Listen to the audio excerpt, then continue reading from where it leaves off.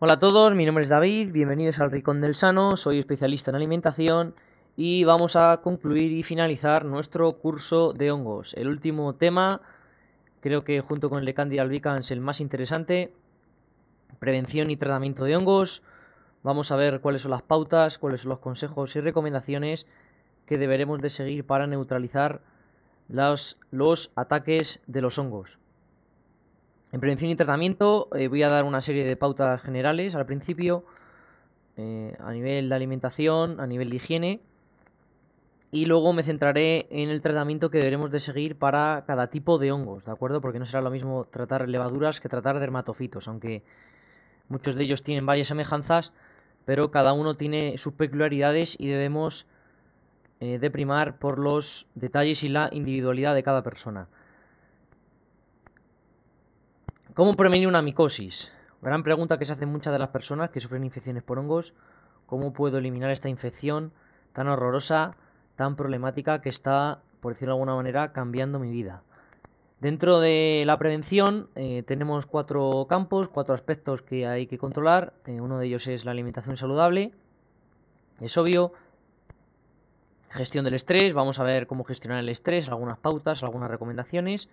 No abusar de los medicamentos, esto es muy importante, sobre todo antibióticos y corticoides, porque aparte de destruir nuestra flora intestinal, van a inhibir nuestro sistema inmunológico. Y luego la eficacia del ejercicio con regularidad. Alimentación saludable. Dentro de este apartado es importante tener en cuenta varios aspectos. En términos generales serían los siguientes. Desde mi punto de vista, de mi experiencia y donde coinciden muchos de los profesionales en la salud y en materia de hongos, deberemos, importante, limitar el consumo de trigo y maíz. ¿Por qué trigo y maíz? En primer lugar, porque son ricos en almidón. Eso quiere decir que tienen gran cantidad de glucosa. Y en segundo lugar, porque son cereales muy contaminados, están bastante industrializados, apenas aportan vitaminas, sin hablar ya del gluten, que da bastantes problemas, causa bastantes intolerancias a nivel intestinal, y son muy propensos y muy susceptibles a sufrir ataques y los asentamientos de micotoxinas, como por ejemplo de Fusarium, que ya se habló en el vídeo de Fusarium, cómo este hongo era capaz y tenía predilección además de infectar cereales.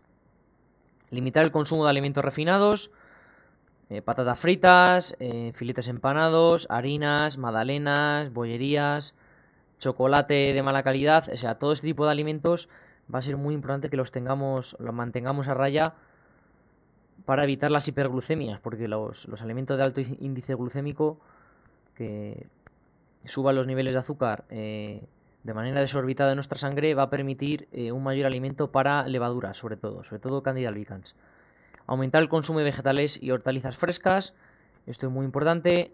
Principalmente yo recomiendo mucho el brócoli porque tiene sustancias antioxidantes de gran poder biológico, como puede ser el sulforafano, uno de los antioxidantes más potentes que existen en la Tierra.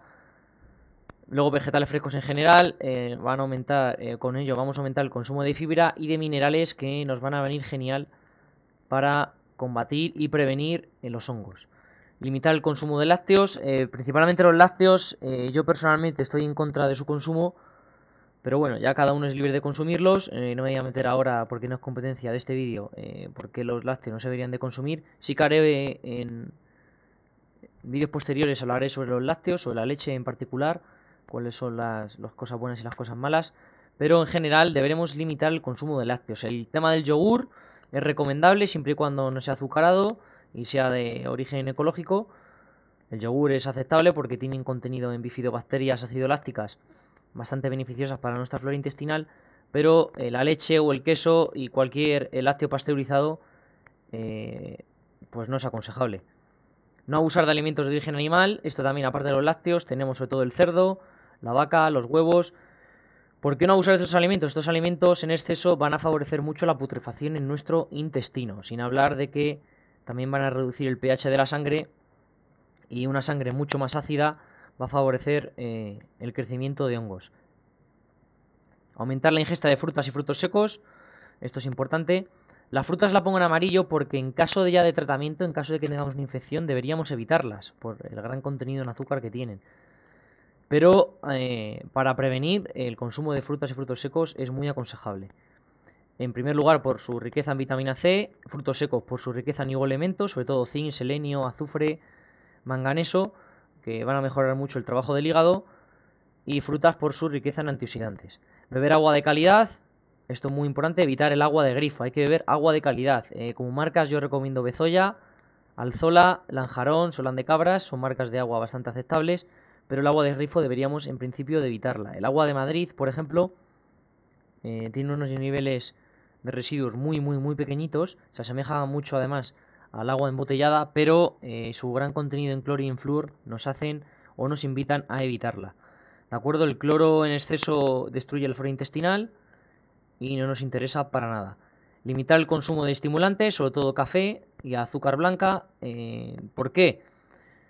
A ver, el café en general no tiene por qué producir problemas y no tiene por qué favorecer el crecimiento de hongos. Ya que digo, porque estamos ahora mismo hablando de prevención, en materia de prevención, pero el alto consumo de sustancias estimulantes va a sobrecargar de trabajo a nuestros riñones, produciendo cortisol, y además van a estimular mucho al hipotálamo para producir neurotransmisores como adrenalina y noradrenalina. Y esto va a repercutir negativamente porque va a favorecer mucho más la glucemia en sangre. Y en caso de que tengamos o presupongamos que tenemos una infección por hongos o seamos susceptibles a sufrirlas, las hiperglucemias es importante mantenerlas controladas. Y nuestros riñones deben estar bastante relajados. Cocinar lo más limpio posible, alimentos a la plancha, al dente, pasados por agua. Vamos a evitar sobre todo los empanados, las parrilladas, los asados, las barbacoas. Todos esos alimentos van a aumentar la aparición de sustancias cancerígenas, van a reducir el valor nutritivo del alimento y van a repercutir negativamente en la digestión. Dentro de gestión del estrés, otro factor importante que debemos tener en cuenta, ¿cómo podemos gestionarlo? Os he dado varios consejos que vienen aquí. Me voy a centrar un poquito en cada uno de ellos para explicároslo. El primero de ellos, actitud proactiva, use actitud victimista. Esto es muy importante a la hora de gestionar nuestro estrés. Aunque no es la competencia de este vídeo, vuelvo a repetir, no me voy a centrar mucho en esto porque no es de lo que quiero hablar, pero muchas veces el estrés suele agravarnos o suele provocar más daño cuando no mantenemos una actitud proactiva. Esto quiere decir que no adoptamos una actitud favorecedora de resolución, una actitud resolutiva, una actitud con la que vayamos a solucionar nuestros problemas en vez de esperar a que alguien venga y nos lo solucione. Muchas veces se suele escuchar que el estrés en realidad no es malo, sino cómo lo gestionas, cómo te afecta ese estrés. Hay personas que el estrés lo gestionan muy bien, incluso estrés de gran valor, como puede ser la pérdida de un familiar, un accidente de coche, la pérdida del trabajo, pero aún así hay personas que saben gestionar muy bien ese estrés y, por decirlo de alguna manera, minimizan los daños que éste le produce. Hay personas que son más victimistas, esperan a que alguien venga y les ayude, les solucione los problemas. Siempre están amargados, siempre están tristes, echándole la culpa, llenos de problemas, y ese tipo de actitudes pues va a llamar o va a incitar más a las enfermedades, porque va a debilitar nuestro sistema inmunológico principalmente, sin hablar también del aumento de la permeabilidad intestinal. Psicoterapia, esto es muy importante también, el apoyo de psicoterapia, de vez en cuando ir a un psicólogo para contarle nuestros problemas no está nada mal. También recomiendo mucho en el plan psicoterapia el entrenador personal. Una de mis especialidades también es el entrenamiento personal y estoy muy a favor de que la figura del entrenador personal supone un gran valor en la vida de una persona. Un buen entrenador personal, adoctrinado o especializado en las artes del coaching motivacional, de la psicología deportiva, va a mejorar mucho nuestro día a día, y ese apoyo a nivel deportivo y a nivel personal va a ser muy beneficioso. Terapia deportiva, ya sea entrenamiento personal, ya sea masaje deportivo, para reducir las contracturas, las tensiones emocionales, sobre todo a nivel del cuello, va a mejorar mucho nuestra salud, aunque no lo creamos. Dormir 8 horas diarias va a venir muy bien para gestionar nuestro estrés. Vamos a estimular de buena manera el sistema parasimpático para favorecer la regeneración de tejidos y reducir los daños provocados por los desechos de la digestión nocturna y todos esos procesos que tienen lugar cuando estamos durmiendo, que requieren luego una buena limpieza. Entonces, dormir 8 horas diarias nos va a venir muy bien para poder repararnos y comenzar el día con energía. Importante también este punto, que tu tiempo de trabajo no sea mayor que tu tiempo para estar con tu familia, amigos, ocio, etcétera. Muchas personas se pasan la vida trabajando porque creen que han nacido para ello, o incluso anteponen el trabajo y situaciones laborales y situaciones cotidianas ante la familia y los amigos, y eso hace que luego tengan que aguantar bastantes cargas emocionales negativas.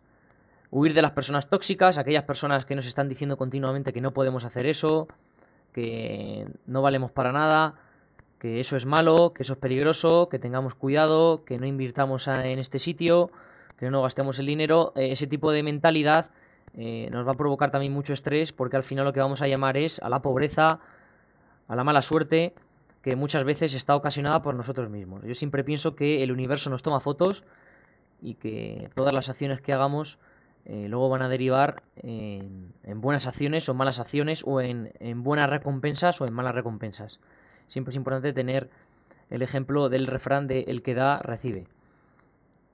Suplementos importantes, recomiendo también ellos de Laboratorios Nutrigia, pero es un buen apoyo, el apoyo a través de la suplementación, porque el estrés es un gran consumidor de minerales como el zinc, el magnesio, el calcio, el potasio, además sin hablar de vitaminas como la B6, y un buen suplemento que nos aporte un poquito de cada cosa nos va a venir muy bien.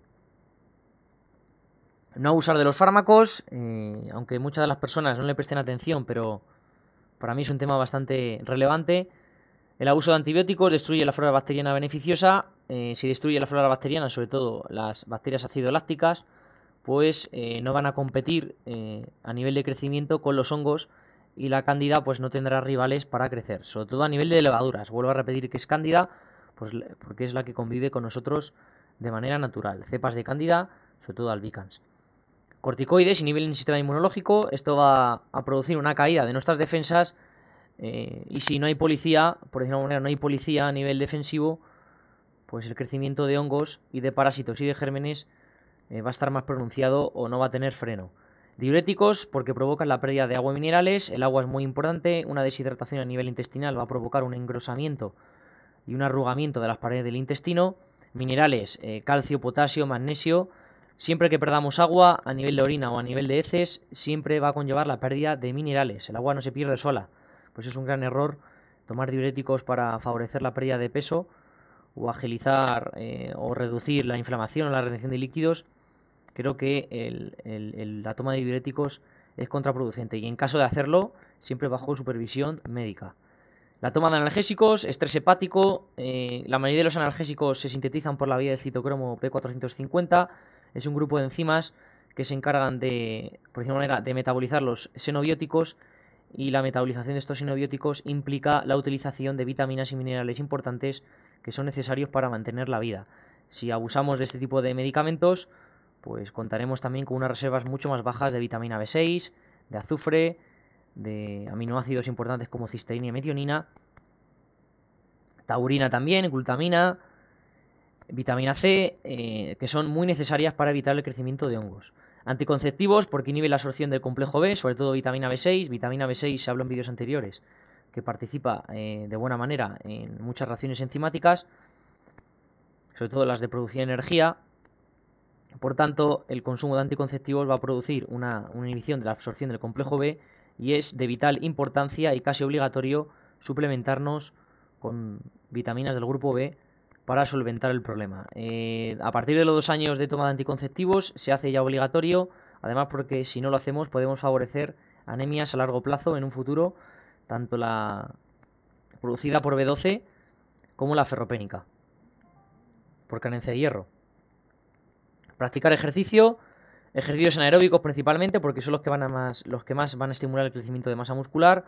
Un aumento de nuestra masa muscular va a reducir la intolerancia a la glucosa, y los receptores de glucosa a nivel muscular van a estar mucho más activos, mucho más acentuados, y eso va a reducir las hiperglucemias. Entrenamientos de intensidad moderada, esto es importante. Los entrenamientos de alta intensidad van a estresar mucho el hígado y el riñón y van a favorecer el estrés. No nos interesa para nada. Movimientos que activen el transversus abdominalis. Esto es muy importante. Este músculo es uno de los que sustenta, junto con el diafragma y algunos músculos del suelo pélvico, los intestinos, ¿vale? Todo lo que es el aparato digestivo. Por tanto, una buena activación de este músculo va a tonificar el intestino, va a estar mucho más activo, sus paredes van a ser mucho más flexibles, y vamos a mejorar mucho a nivel digestivo, sobre todo cuando hagamos comidas pesadas. Aumento de la capacidad pulmonar, porque va a mejorar la metabolización de las grasas. Además, va a reducir las infecciones por hongos, sobre todo por mohos. Estimulación del sistema inmunológico, esto va a ser importante. La práctica de ejercicio mejora nuestras defensas. Combate el estrés emocional, una buena manera de combatir el estrés es mediante el ejercicio. Incluso ejercicios de contacto, como puede ser el boxeo, el MMA. Hay muchas personas que necesitan descargar sus cargas emocionales mediante la lucha. Pero mucho mejor eso que sufrir de estrés. Aumento de la masa muscular. El aumento de la masa muscular, como hemos hablado, gracias a los ejercicios anaeróbicos, va a potenciar mucho nuestra tasa de metabolismo basal, vamos a quemar muchas más calorías, vamos a reducir la hiperglucemia y a nivel estético nos vamos a ver mucho mejor, que eso a la larga también, de manera indirecta, va a reducir nuestros niveles de estrés. Mejora de la utilización de la glucosa, simplemente por la práctica del ejercicio. Los receptores de glucosa intramusculares van a estar mucho más activos. Y luego tonificación del aparato digestivo, o sea, vamos a aliviar mucho el estreñimiento y a tonificar las paredes de nuestro intestino delgado y nuestro intestino grueso. Vamos ahora con tratamiento, importante esta parte final. Dentro del tratamiento tenemos 6 puntos importantes: el apoyo nutricional, la suplementación, los antifúngicos, la helioterapia, la acupuntura y la higiene. Estos son tratamientos a nivel global. Yo los recomiendo casi todos. En caso de tener una infección por hongos, recomiendo utilizar casi todos. Cuanto más utilicéis, los resultados serán más óptimos y la curación será mucho más temprana. Dentro de apoyo nutricional ahora veremos qué podemos hacer. De suplementación igual, antifúngicos tanto convencionales como naturales. Helioterapia, para el que no lo sepa, los baños de sol. Es importante tomar el sol a diario, al menos 15-20 minutos al día. Y respirar aire puro, muy importante también. Acupuntura, sobre todo acupuntura para descargar las tensiones emocionales en aquellas personas que sufren de inflamación o sobrecargas musculares por culpa de una cándida, por ejemplo, a nivel de la espalda, pues va a aliviar mucho y a descargar el sistema nervioso. Y luego la higiene, muy importante, tanto a nivel alimenticio como de limpieza de nuestro propio cuerpo. Vamos ahora con tratamiento. He especificado 3 tratamientos, uno para levaduras, otro para mohos y otro para dermatofitos. En esta ocasión vamos a hablar de tratamiento para levaduras, Fusarium y Candida albicans, las que estuvimos hablando en nuestros vídeos. Para las levaduras tenemos evitar y reducir los hidratos de carbono, sea cual sean, y si es candidiasis la eliminación es total. Esto es muy importante porque la glucosa o el azúcar es el alimento principal de los hongos. Si reducimos y evitamos el consumo de hidratos de carbono, también las frutas, ojo, aunque sean saludables, pero debemos de evitarlos todos en general. Las legumbres están permitidas si no abusamos de ellas. Importante también no beber agua de grifo por la cantidad de cloro y de flúor que tienen, lo hemos hablado antes porque destruye nuestra flora intestinal. Limitar el consumo de proteína animal, cerdo, vaca y huevos. Los huevos, si son ecológicos, se pueden consumir, ¿de acuerdo? Los huevos ecológicos son los que tienen el número 0, para aquellos que no lo sepan. El resto de animales, sobre todo cerdo y vaca, porque favorecen mucho la putrefacción intestinal. Son animales que al estar domesticados también van a estar bastante hormonados, sin mencionar de que son alimentados con maíz y trigo transgénicos. Y estos cereales hemos hablado antes de que son propensos y muy susceptibles a tener residuos de micotoxinas de hongos. Aumentar el consumo de vegetales frescos y germinados, alfalfa, sésamo, brócoli, cebolla, ajo y zanahorias. No solamente por su riqueza en fibra y su riqueza en minerales, sino porque la alfalfa, el sésamo, por ejemplo, son ricos en sustancias antifúngicas. El brócoli por el sulforafano, un antioxidante brutal, de gran importancia a nivel biológico. La cebolla por la quercetina. El ajo tiene propiedades antibacterianas desde tiempos inmemoriales. Y luego las zanahorias. Las zanahorias es importante, como tenemos que evitar los hidratos de carbono, y la zanahoria tiene un contenido importante de almidón, la zanahoria hay que comerla cruda, ¿vale? Para reducir la absorción de azúcares. Si la consumimos cocida o frita, la absorción, el índice glucémico de la zanahoria va a aumentar y no nos interesa, ¿de acuerdo? Apoyo fitoterapéutico, diente de león, tila, romero, manzanilla, orégano, cola de caballo, boldo, son las plantas que más recomiendo yo a nivel personal y las que más se suelen utilizar cuando tenemos un tratamiento anticándida. Diente de león, sobre todo a nivel digestivo, va a tonificar mucho la función del estómago, del intestino. La tila, porque va a relajar nuestro sistema nervioso, va a permitir un ligero descanso a los riñones. Romero, se ha hablado, además está documentado científicamente que es una de las plantas que tiene una riqueza en polifenoles muy grande.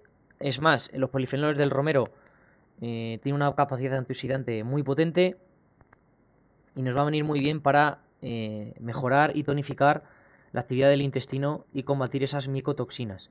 Cualquier apoyo para nuestro sistema inmunológico va a ser de gran ayuda. La manzanilla, por el gran apoyo que ofrece a nivel digestivo. Orégano, sobre todo su riqueza en antioxidantes y porque el orégano tiene riqueza en ácidos grasos esenciales y el aceite de orégano se ha demostrado que tiene propiedades antifúngicas. Luego la cola de caballo, por el gran aporte de minerales que nos va a aportar, sobre todo de silicio. Y boldo, que va a mejorar mucho el trabajo hepático y renal. Antifúngicos.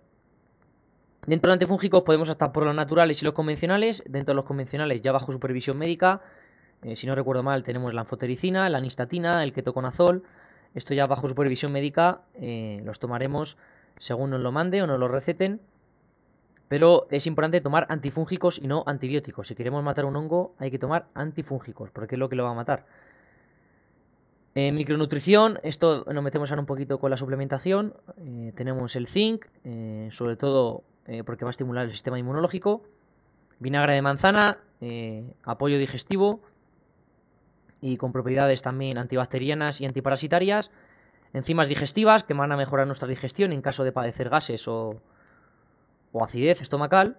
Muy importante también con el tema de la digestión, es importante beber agua. Muchas de las causas de las malas digestiones son por deshidratación. Pero retomando el tema de las enzimas digestivas, es importante apoyar con papaína, enzima de piña, bromelaína en este caso. También se puede apoyar con cloruro de betaína, clorhidrato de betaína, perdón, y con bilis de whey. Es más, existen suplementos que contienen todas estas enzimas en un solo bote. Selenio, por su apoyo a nivel del sistema inmunológico. Además, va a reforzar mucho la actividad de los linfocitos. En caso de infecciones, molibdeno, un mineral bastante importante. Es un oligoelemento que se consume en poca cantidad, pero que favorece mucho y evita, bueno, aparte de favorecer la actividad de las células blancas de nuestro organismo, va a reducir también el crecimiento de parásitos. El molibdeno es un mineral que es rico en alimentos como el pepinillo, ¿de acuerdo? Los pepinillos en vinagre son ricos en este mineral. Azufre, importante también para el buen estado de la piel, de las uñas y del pelo. Hierro, porque el hierro, como se absorbe a nivel intestinal, si nuestro intestino está inflamado o agujereado o pinchado por causa de una mala alimentación o por causa de una candidiasis, seguramente tengamos deficiencias de hierro. Magnesio, muy importante, porque va a relajar las paredes del intestino en el caso de que esté inflamado. Va a mejorar mucho el trabajo a nivel de ejercicio. Sobre todo cuando tenemos candidiasis vamos a encontrarnos muy cansados y vamos a tener problemas para dormir. El magnesio nos puede venir de gran ayuda. El ácido caprílico es un ácido graso saturado que tiene una capacidad antifúngica bastante importante. En estudios se ha demostrado, además yo tengo un artículo en mi blog donde se habla de ello, que es capaz de degradar y debilitar las biopelículas producidas por los hongos. Una biopelícula es una comunidad de microorganismos, en este caso de parásitos, de hongos, que se adhiere, son bastante adhesivas, se adhieren a la pared de la célula y evitan que ésta pueda funcionar correctamente. El ácido caprílico, como gran parte de la membrana celular está formada por ácidos grasos, el ácido caprílico se une a esta capa a estas membranas celulares y degradan las biopelículas que forman los hongos alrededor de nuestras células. Vitamina C, por ser un antioxidante de los más conocidos, de los más comprobados y los más estudiados. Complejo B, sobre todo vitamina B6, como apoyo enzimático para mejorar la función también de nuestro hígado. Tenemos también el apoyo de probióticos importante que incluye a Lactobacillus rhamnosus, Lactobacillus acidophilus para competir con Candida albicans. Glutamina, la glutamina es un aminoácido semiesencial que se llama semiesencial porque el cuerpo lo puede producir a través de otros aminoácidos, sobre todo de glicina, pero considero que la glutamina es esencial en la mayoría de las enfermedades por el gran poder regenerador que tiene de los enterocitos del intestino. Lo que va a favorecer la glutamina es una unión de los enterocitos del intestino, evitando con ello la disociación y desinflamando el intestino siempre y cuando esté dañado o perjudicado por las micotoxinas de cándida, por una mala alimentación. Por tanto, tener un intestino bastante flexible, un intestino que no sea permeable, va a reducir mucho la invasión de las micotoxinas al torrente sanguíneo. Omega 3 por sus poderes antiinflamatorios. Resveratrol es un antioxidante bastante potente, proviene del extracto de la uva. Quercetina, proveniente de la cebolla. Todo esto son antioxidantes, ¿de acuerdo? Extracto de pomelo, porque va a evitar el crecimiento de parásitos en el intestino grueso. Y luego arándano rojo. Además, el arándano rojo se ha demostrado que tiene una infección, tiene poder antimicótico y va a prevenir mucho las infecciones, sobre todo a nivel vaginal y de próstata. Estas recomendaciones son para el tratamiento de levaduras a nivel general. Dentro luego de cada persona se pueden modificar, pero en líneas generales, estas serían el tratamiento para levaduras. Vamos con el tratamiento para MOS. Antes de empezar, tratamiento para MOS, muy importante que nos hayan diagnosticado que tenemos infección por MOS. Si es así, debemos acudir al médico inmediatamente, porque para los MOS yo siempre recomiendo los tratamientos convencionales, debido a la gran capacidad que tienen de provocar una enfermedad bastante grave. La levadura se puede tratar de manera natural, los MOS también, pero yo siempre recomiendo que para los MOS, por decirlo de alguna manera, hagamos caso a las pautas que dice nuestro médico o que rige la medicina convencional. Para el tratamiento para MOS, eliminar el tabaco, esto es lógico, aumentar la capacidad pulmonar, importante, evitar hacer ejercicio al aire libre en lugares con mucha polución, porque eso va a estresar mucho nuestros pulmones y va a agotar nuestro sistema inmunológico. Estimular nuestro sistema inmunológico con vitamina D, equinacia, zinc, vitamina C, muy importante. La toma de antifúngicos, anfotericina, ketoconazol, nistatina, esto ya será el médico el que lo diga. Ventilar bien el dormitorio. Apoyo fitoterapéutico, tomillo, porque va a tonificar mucho las paredes del pulmón, menta, anís y equinacia. Y importante, seguir las indicaciones del médico al 100%. Repito, seguir las indicaciones del médico al 100%. Con MOS no podemos jugar, porque son el poder que tienen de hacernos daño e incluso de causarnos la muerte es inimaginable. Vamos ahora con el tratamiento para dermatofitos, perdón. Son aquellos hongos que van a producirnos daños en la piel a nivel superficial. Reducción de alimentos que puedan causar intolerancia intestinal, lácteos, carne roja, cereales con gluten, conservantes. ¿Por qué? ¿Por qué soy tan cabezón con este aspecto de la alimentación? ¿Qué tendrá que ver tanto la alimentación con la piel? Pues como hemos hablado antes, el tema del intestino, aunque parezca redundante, pero una excesiva permeabilidad de las paredes del intestino va a favorecer la invasión de micotoxinas de algunos hongos, y no solo de hongos, de macromoléculas que luego van a ser adheridas a las células de nuestra piel y nuestro sistema inmunológico se verá obligados a neutralizarlas. Limitar el consumo de azúcar de mesa, muy importante. Cada vez que consumamos azúcar estamos alimentando a los hongos, a todos en general. Evitar el uso de champús y geles convencionales, laurisulfato de sodio, parabenes, alcohol y formaldehídos. Si van estos ingredientes es importante evitarlos, sobre todo los parabenes. Vamos a también apoyar con suplementación, un apoyo micronutricional de manera adecuada con zinc para estimular el sistema inmunológico, omega 3 para reducir las inflamaciones, vitamina C, antioxidante, magnesio y silicio. El silicio va además a fortalecer y reforzar nuestras articulaciones. Evitar ducharse en exceso, ¿por qué? Porque cada vez que nos duchamos, y más sobre todo si son aguas cloradas, estamos dañando, deteriorando la capa grasa que protege nuestra piel. Saneamiento de las uñas y el pelo, esto es importante, no dejar las uñas muy largas, asearnos bien el pelo, evitar el uso de gorras, de casquillos, evitar compartir ropa íntima, pues todo ese tipo de hábitos van a mejorar y van a prevenir mucho el tratamiento, van a mejorar y van a prevenir mucho las infecciones por hongos, perdón. Vamos a tomar también precauciones cuando mantenemos relaciones sexuales, esto va a ser muy importante. El uso de pomadas antifúngicas, muy válido y muy recomendable además. Importante que no lleven ningún tipo de químicos agresivos. Y en líneas generales, para los dermatofitos, manteniendo estos puntos, conseguiríamos neutralizarlos. También se puede tomar antifúngicos convencionales, sobre todo nistatina, sobre todo en las cándidas en la boca y las cándidas en las zonas genitales. La nistatina puede venir muy bien. Pero para dermatofitos y hongos yo recomiendo seguir las pautas del médico y en caso de levaduras el tratamiento natural para mí es el prioritario. Pues bien, dicho esto, finalizamos nuestro curso de hongos. Espero que os haya servido de ayuda. Cualquier duda me la podéis dejar en los comentarios o escribiendo en los correos que os dejo aquí en pantalla. No olvidéis visitar la web del rincondelsano.com